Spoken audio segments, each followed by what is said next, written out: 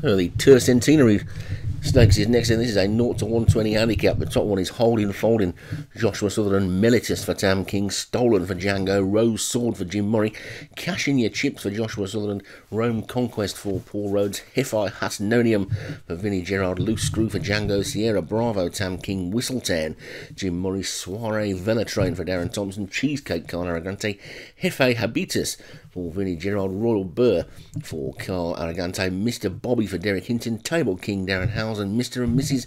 for Derek Hinton as well. So 17 then for this one. And away we go. Some of these caught wide on the track will be struggling when they come down to the turns.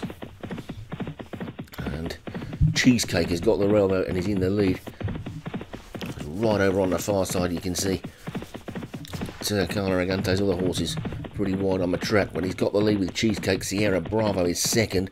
I think it's Rome Conquest is the Paul Rhodes horse that's really wide as well. But Cheesecake is the leader. To Mr. and Mrs. second. Then Sierra Bravo.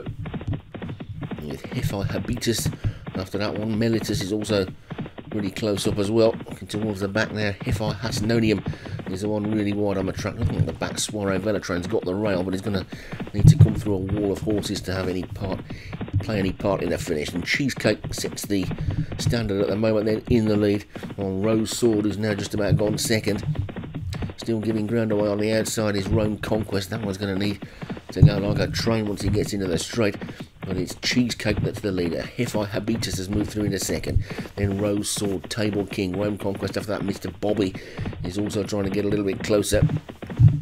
Soiree Velotrain is now looking for a split through, and the one that's really wide on the track and has now got no chance at all is Royal Burr, but it's Cheesecake who's the leader from Mr. Bobby in second. Mellitus is now creeping through on the inside, also coming with a run.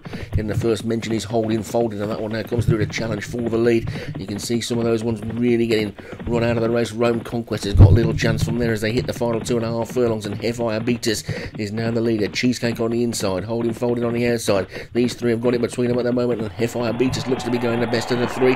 Cheesecake still battling on the inside, Holding Folding the strong run as they come down towards the final furlong, and it's Hefei Habitus in the lead from Holding Folding second. Cheesecake and Mr. Bobby trying to run on. Suddenly Holding Folding drops out like a lightning. It's Hefei Habitus all on his own now, racing up towards the line. Hefei Habitus being reeled in by Mr. Bobby. Hefei Habitus needs a line and gets it. Hefei Habitus is the winner. Cheesecake, Mr. Bobby, Sierra Bravo and Mellitus.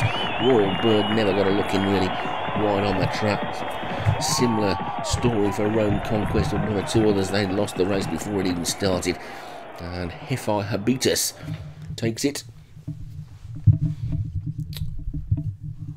I think is Vinnie Gerard, Mr. Bobby for Derek Hinton, Cheesecake for Carl Arrogante. He'll be pleased with that one. Led pretty much most of the way and stuck on there for third. So Hefei Habitus for Vinnie Gerard wins it.